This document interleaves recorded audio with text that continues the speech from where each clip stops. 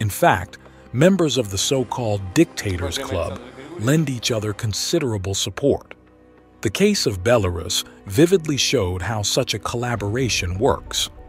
The Kremlin decided to throw its support behind Lukashenko when it became clear that his regime was faltering and struggling to quell the massive protests. Dismissals, taking children away, beatings, arrests, and torture are routinely used as instruments of oppression.